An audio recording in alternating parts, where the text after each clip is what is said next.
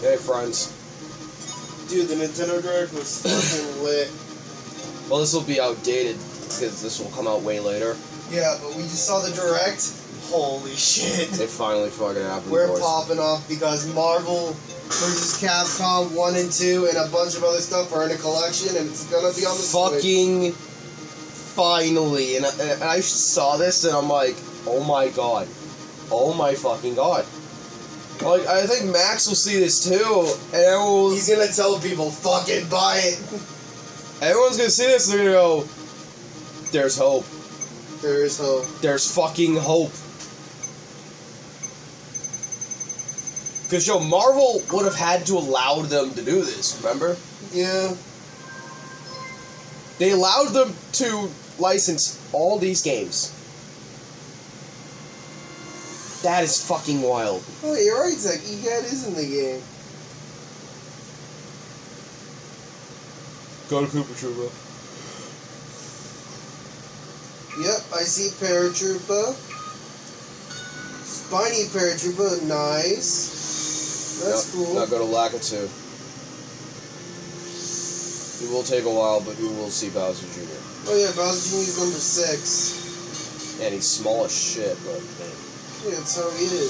he's in the game. He's in the game. And why are the babies so fucking huge and Bowser Jr. is so tiny? I don't fucking know.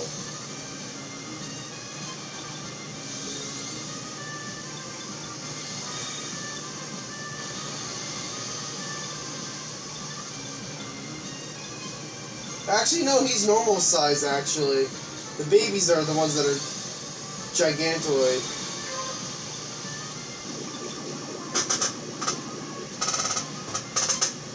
I'm gonna go on my Switch now and prepare my wish list. We get all these cool games. You get Silksong, you still get no Silksong. Yeah, Zach. There was a lot of things. Guys, there's a lot of things that made us pop off. Fucking Silksong fans are molding. They're fucking. The one that made us pop off the most was the Marvel vs. Capcom collection. When I saw the Ryu and Take You for a Ride, I'm like, this is a fucking troll. No fucking way. I was like, no way. Fucking way. And then I saw, I'm like, At first I thought it was Street Fighter, but then I heard, I'm gonna take, and I'm like, ah!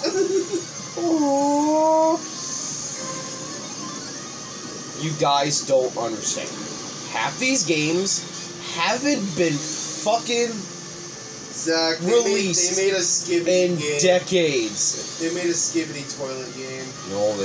Yeah, they did on the Switch. No, they fucking did. No. They did. No, not the stupid toilet. No. Yeah, they did. No stupid toilet. No. Yeah, I know. You know what? I'm gonna say this. Fuck the toilet. Fuck that toilet. I'm gonna put Stupid ass shit. I'm gonna put down the toilet like you put down a dog. Overlived its life. I'm gonna put down Skibidi like old Yeller.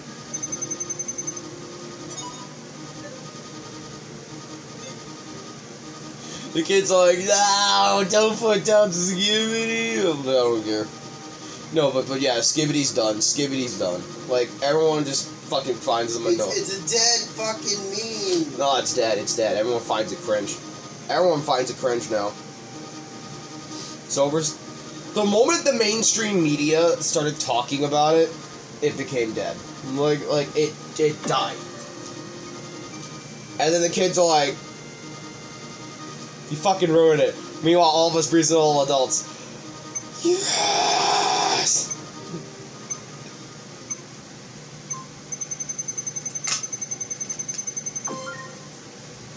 We're like, thank you, it's fucking dead! It's probably gonna update later. Yeah. Everything's gonna update later.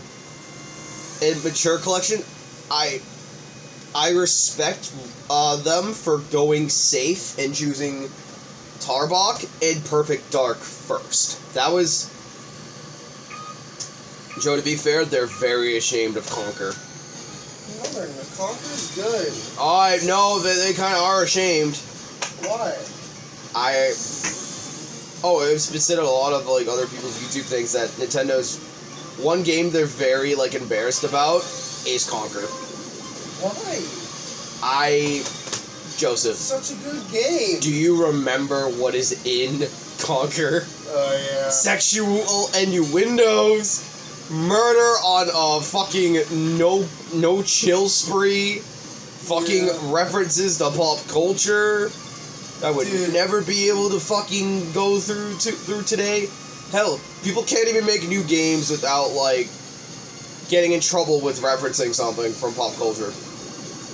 They can only do like at least one, or they have to like make a really like small, tiny hint to pop culture. You can't do that nowadays with fucking licensing issues and fucking people like Warner Brother or whatever else being fucking stooges. But Nintendo Direct had it did have some fucking surprises. I did not expect a new fucking Mario Luigi game. That shit, they just started off with that shit and everyone's just like, okay. Okay. They saved Alpha Dream. So you instantly got a new event and something else new to the game. So, Alpha Dream's back, Joe. They're allowed to do games again. Yep. It's cool. But I loved that they're allowing creative freedom with the RPG games. And Joe, you know what really made me really excited? Yeah. There was fully original fucking characters. Yeah. And I'm like, okay. That kind of means Miyamoto has no involvement in these series. Anymore, yeah. Because after the last time he was nearly involved, yeah, it didn't go with Mario, just in particular. With the RPG series, he's like, you can oversee the games. Mario's his golden child. I get it. I fucking understand that. But you need to spice up Mario a bit. We can't always be in the fucking Mushroom Kingdom, my guy. Yeah. Look at Mickey. Mickey is getting so many new adventures. He's going to see people he's never seen before.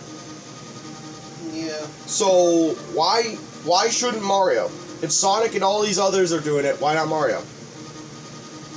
If Mario's gonna survive, he needs to do something different. Yeah. Can't just keep fucking having new adventures in the Mushroom Kingdom. Which, the reason why Zelda gets a fucking pass for this is because Zelda has different timelines they can use for, like, different games. But it's still confusing as fuck. And still go to different lands, but use different links. See, that's the exception. But yeah, I was generally fucking surprised.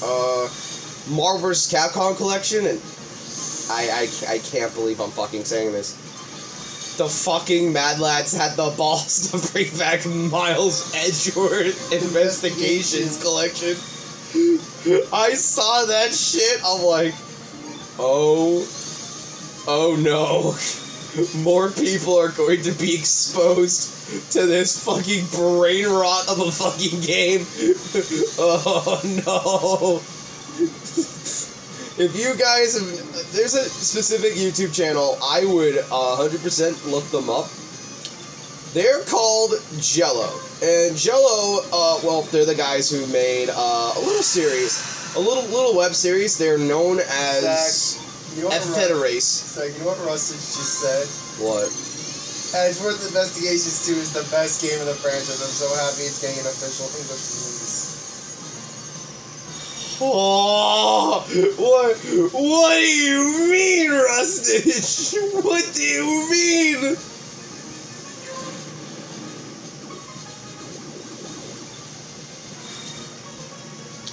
I've seen Jello play that game. Yeah, bro. They brought back all the Mario RPGs in the span of a year. What the fuck? Fucking Paper Mario, Mario RPG, and fucking Mario fucking and Luigi. And we actually got Metroid Prime 4. Finally. We get Metroid Prime 4, a new Mario Luigi game, a new Mario Party game, fucking Marvel vs. Capcom, Phoenix Wright, Miles thing, a new Zelda game, Donkey Kong Country Returns HD. We get all these games, yet still no Silksong. Oh my god, bro. Leave the Hollow Knight fans alone. It's like the no bitches meme, like, all scientists say, like, everyone can still find a couple, but yet you get no bitches. That's literally what the meme is. Like, you get all this shit, but yet still no Silksong. I generally feel so sorry for Silksong fans, but the lineups, listen, they can wait another year. We got fucking Marvel vs. Capcom, we got fucking Mario and Luigi, we got a new Mario Party that actually looks fucking good. Fucking Metroid Prime 4, they can wait. They can fucking wait. Yeah. The fucking Silksong fans. The fuck did you just say? You think we can wait for another fucking year? Yes, you can. And I'll talk more in the next video. Bye, guys. Yeah.